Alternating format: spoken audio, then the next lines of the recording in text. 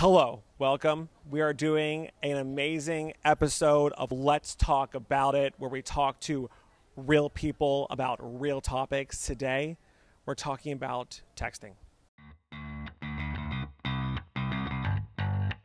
How many times on an average do you text a day?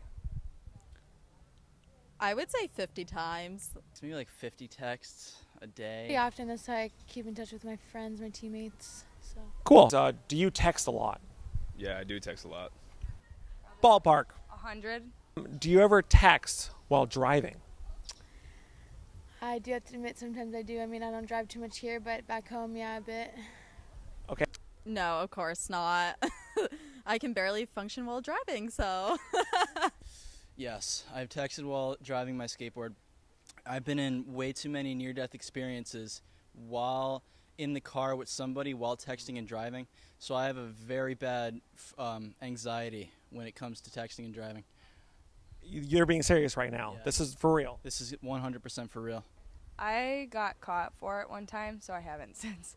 You got caught. Tell me, what happened? So I was on my way home from work, and I was actually just typing a number into my phone so I could call, and then I got pulled over for it and got a ticket, and I haven't done it since because I learned my lesson. Have you ever gotten into a car accident while texting? No.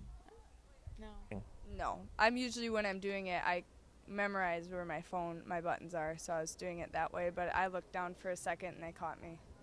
Cool. What is the weirdest thing you've ever texted somebody, or the most embarrassing thing you texted somebody by accident? Can't really remember, but there's some things that I meant to text to somebody else by accident.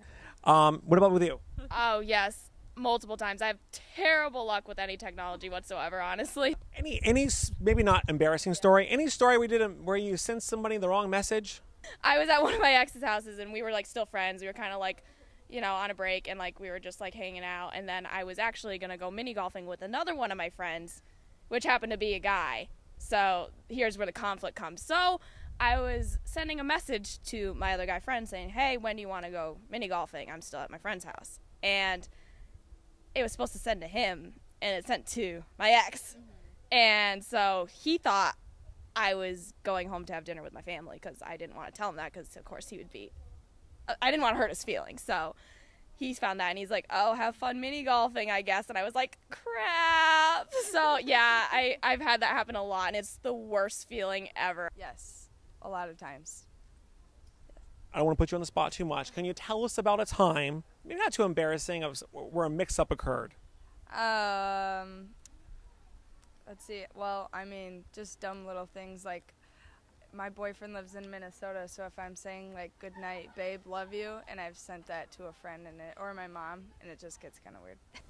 So texting is a good tool, but it shouldn't be a priority. Talking on the phone is way better than texting because you actually hear someone's emotions. Multitasking is the worst thing anybody can do, especially while skateboarding and especially while driving. Please, please, please don't text and drive. As much as you think you're a great multitasker, you're not. It's not a useful tool. You will get in an accident sooner or later.